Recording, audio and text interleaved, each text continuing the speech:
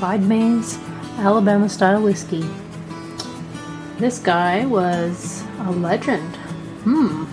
He was a moonshiner and a bootlegger. He was thrown in jail, and I quite like this whiskey.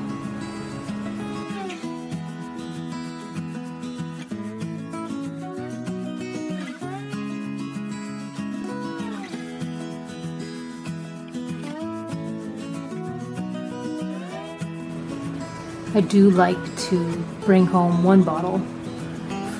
at least one bottle from tastings that I have done, and this one was my choice for the last tasting that I did. Clyde Mays Alabama whiskey. He does say in the original recipe he would throw in a couple of dried apples.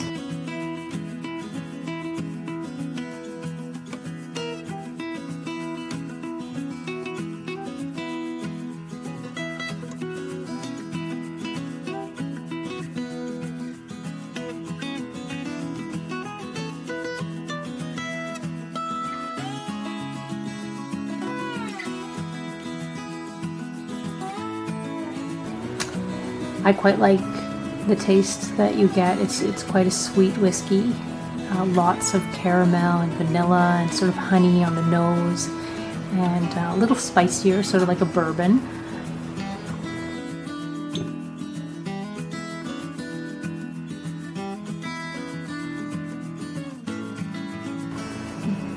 But just a tiny little bit of that crisp apple, green apple that you get.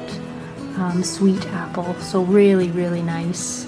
Not overly apple flavor at all. It's quite nice with my little shot glass there. You can have it in a Glencairn or a tumbler, but I quite like the shot glass for this Clyde Mays.